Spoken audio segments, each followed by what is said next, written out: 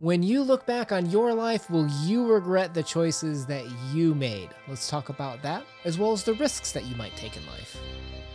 A little cloud. Is this like Charlie Brown? Little cloud is over poor Chandler, just raining on his parade at all times. Poor guy. Now, this one had a little bit of a different journey than the rest of the stories in Dubliners. It didn't get written or published at the same time as all the other ones. It was written from February of 1906 to April of 1906. And it was when Ezra Pound kind of reached out to Mencken from SmartSet, the editor, and said to publish this, that it finally came out in the May 1915 issue. So 9-year difference. That's pretty significant. And maybe that's why this one felt a little bit different than all the rest of Dubliners.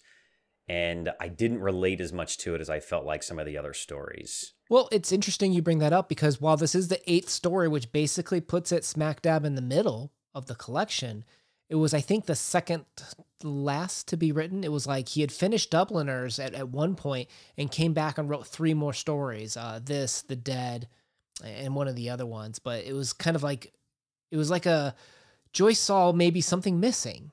And he said, I need this in the middle of my story to basically transition to maturity, to explain something, maybe.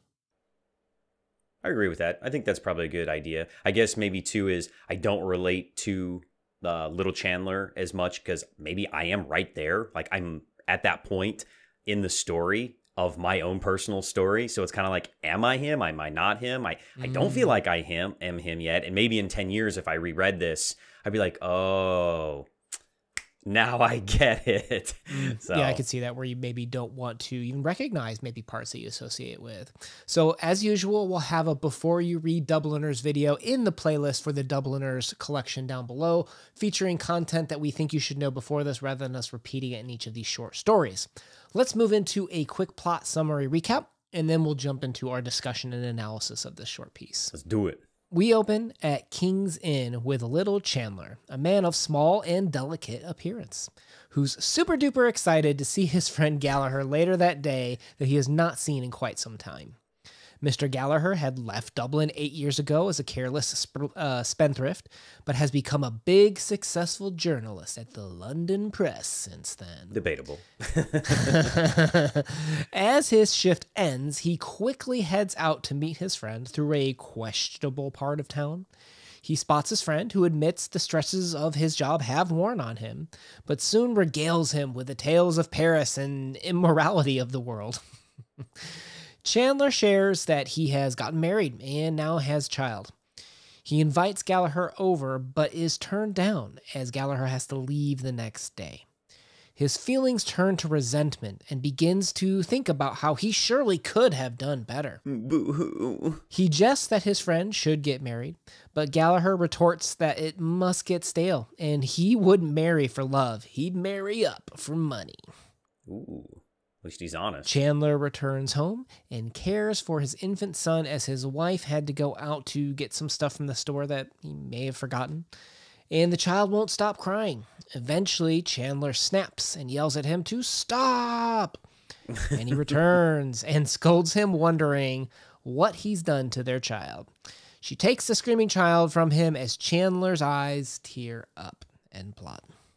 You ever screamed at your wonderful little son Mason like that? I could never see you doing that.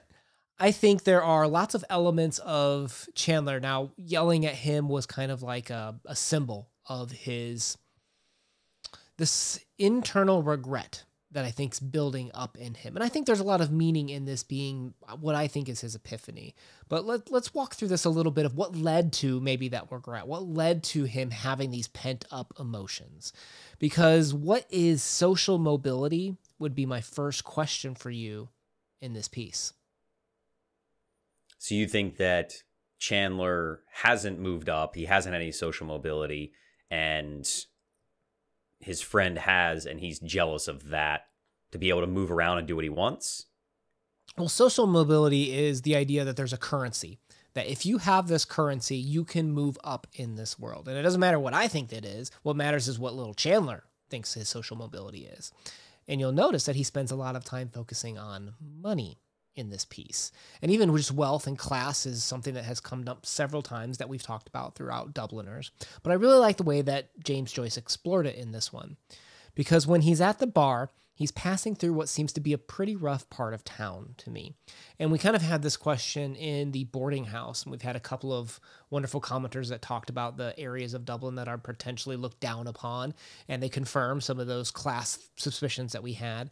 And here you'll notice that when he's walking through the streets, he describes the locals as, quote, a horde of grimy children, and, quote, vermin-like life. Like, he's literally injecting these people with like this filthy lower class status as they scour, like scamper through the streets. Like, he's got to walk through this to get to what is ultimately the more expensive, fancy restaurant or bar in town. Corless, I guess, is kind of like a nickname for the bar. Okay, I could see that. I could see money being it. I guess one of the things I thought about like social mobility is his ability to like literally move around. I guess I took it too literal because Chandler is restricted to Ireland, right? So it's, for me, it was geographical. And I thought, oh, okay, so he's restricted to living in Ireland, and his buddy is going off and living this wonderful, luxurious life as he's going around as this famous, writer. And he's just like, I'm imprisoned in my own life and I have nothing. And you get to see the wonderful, spectacles of Paris. And that's so amazing. And I don't have that. I'm stuck here with a kid. And what company does his friend work for? It's the newspaper London Press. And Ireland wasn't a independent country at this point in time. Do you remember who was kind of in charge at that point in time?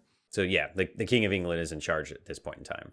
And you'll notice there's even some quotes in this text that I think you kind of picked up on here, maybe even subconsciously, where Chandler thinks the English critics perhaps would recognize him as one of the Celtic school by reason of the melancholy tone of his poems. So you'll see even, I was going down the class structure, but I don't think we disagree, because I think this London and England and Ireland thing is something that we've seen pop up multiple times in Dubliners. And here you see Chandler's looking for approval from England. He sees how his friend has escaped the mire of Dublin and escaped to, like you said, this like fancy life in Paris and in England. There's always like that nationality discussion that happens in a lot of Joyce's works at this point in time. Yeah, haven't we talked about the poetry before, and that a lot of it, Joyce was saying, catered to the English and the stereotypes and making that distinction between the Irish and the English.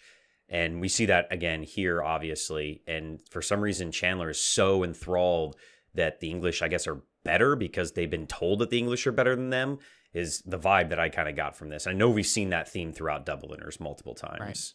Right. Well, and you can even see how the language informs him on money in class as well in that regard, because he describes his house as a little house, quote unquote.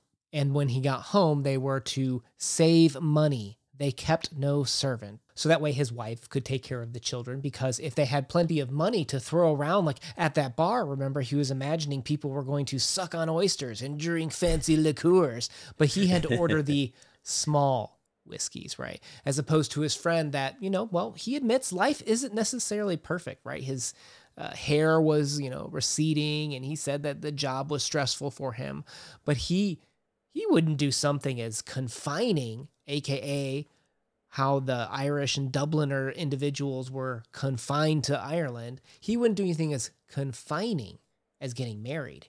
He would use social mobility, money, to marry up, to afford himself more opportunities in life. It's very complex, but it's very clear too to me in my reading of the story how Joyce uses money as an escape from being paralyzed by the city, from losing your mobility. And to Joyce, you got to remember at this point in his time, he had I think his son was 6 months old when he wrote this story. He had just had his first child. I don't mean to say that Chandler is an extension of Joyce, but I think you can write those fears into your characters. And you see the way that he writes his fears of being stuck in Dublin, and he kind of paints marriage and children as one of those things that might change a person's trajectory in life. I also felt like he used Gallagher as a non-likable catalyst for this story. where Chandler, you kind of like him because you feel sorry for him a little bit, but then his buddy comes in and he's not charming. He's kind of a jerk.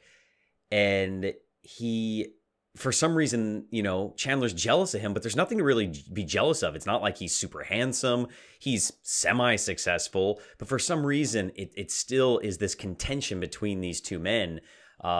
And I don't know, it just kind of made me like Chandler. I made me mad at Chandler, and that's why I guess I had a hard time relating it to it. And then we get to the end of the story where then he is taking out his frustrations on his own child. And it's like, dude, the kid didn't do anything. You made these choices, and you should be happy and content with them. You have a person that loves you. You have a stable job. You have a home. And I know it might not seem as glamorous as your buddy, but his stuff wasn't even painted as glamorous. No, I think you do have a gray situation here. Now, one thing to look at too, maybe, is did you think that Chandler, when he's trying to talk to Gallagher, when he's trying to escape from work, his agency, where is it, right? Because he doesn't get to choose when he leaves work. That's kind of controlled by his job. He doesn't get to choose how many whiskeys he orders, right? His friend keeps ordering whiskeys. Oh, surely you can have one more for me. When he gets home, does he get to control whether he gets to go back out to get the coffee, fixes? No, he has to watch the child. Like Gallagher, I think, feels confined, and beyond just quality of life, I think there also is Chandler feels confined. Sorry, there is a autonomy to life too, and could Chandler feel pressure from the fact that maybe he has very little autonomy in his life? So much of his life is being decided by others as he's entering this mature life. He's becoming a new father, and all these freedoms that he once had are being taken away. And how does he feel as a result? Well, it gets pent up. And like you said, that's his epiphany. He realizes it's finally built up when he does unleash emotionally on his child. Yeah, I kind of just had an epiphany myself. When you put it that way, I see the restrainment of life on Chandler, and he gets no choice in anything in his life. I mean, even something simple, his wife decides how they're going to decorate the house, and she decides what they're going to have for dinner and everything about his life, and then takes it out on somebody that is helpless. And I kind of see that I get in the mundaneness of life as well. And I always say, same day, 2 bits. And then maybe I have a bad day and I take it out on my students, or, I yell at my wife, and they don't deserve that because I'm stuck in that rut. So yeah, I guess that is a little bit more relatable when I look at it from that point of view. Well, and I think depends on where you are in your life too, with how you feel about your agency too. If Joyce injected this really late in the process of writing all of the stories of Dubliners, what was it about this epiphany specifically is what I wonder. Is why did he choose for this Chandler and child to mimic him in his son's life? Maybe is there something about this epiphany of the older generation feeling stuck in options and taking it out on the younger generation? Is this a multi-generational epiphany of how we blame each other for problems? And you'll notice even in the next few stories how there's the 2 girls that kind of make fun of the spinster older woman. You've got the man that's alcoholic, and who does he take it out on? The younger generation. You'll see how in maturity, these stories have this beginning conversation that happen with the next generation of people that are going to grow up to be Dubliners. Yeah, I mean, it's that midlife crisis, right? You're at the halfway point of your life and you start questioning, did I make the right choices? And you look at the older generation and you're kind of thinking, well, I didn't make their choices. I didn't make their mistakes, so I must be better off. But then you're looking back on you're looking at the younger generations and thinking, if I'd only done that different, or if I was in their shoes, I could make this choice. And I think it is a nice interjected story into the middle there. And it is a nice bridge between almost the 2 parts of the entire novel, the beginnings life and the ends of life. Because I think if you're feeling the pressures of, I wish I would have, woulda, shoulda, coulda, right? And here's a negative way of yelling verbally at your child that is defenseless, et cetera, et cetera. I think it's meant to be more, literal here in terms of the literary discussion of it. But also look at what would be the positive way, right? Like, has Chandler gone anywhere? He never took that chance with the newspaper. He's never even really left Dublin, right? They said the farthest he's ever been was the Isle of Man Way, which geographically puts him halfway between Ireland and England, I believe, showing that he's never even left his home country. How do you turn that into a positive, right? Like, instead of venting emotionally like this, how do you have that conversation of here's my regrets, here's ways to avoid that, and how you could potentially avoid feeling like this? I think it's a conversation that he needs to have with his family and his friends. And I think that when his son is old enough, that's something that he needs to discuss with him and say, look, I love you. I could have done things differently. My life would have been different. I want you to not make those same mistakes, to have a better life, because isn't that what a lot of parents want? And if he'd maybe been, I don't know, maybe he's a little selfish. And I think it's okay at certain times in your life to be a little selfish. But I also think that most parents want the best for their children, and that he should have that hard conversation with his son one day. Most importantly, you guys out there watching right now, what were your thoughts on this story? Were you upset with Chandler, and how did you interpret his epiphany there with yelling at the child? We are traveling story by story through Dubliners. If this sounds like something that you are interested in and having conversations about the different pieces in this book, make sure you check out our playlist down below where we'll post all of our talks that we've had. My name's been Una. We appreciate you guys spending some time with us, and make sure you hit that subscribe button to join us. Una out. Crypto out.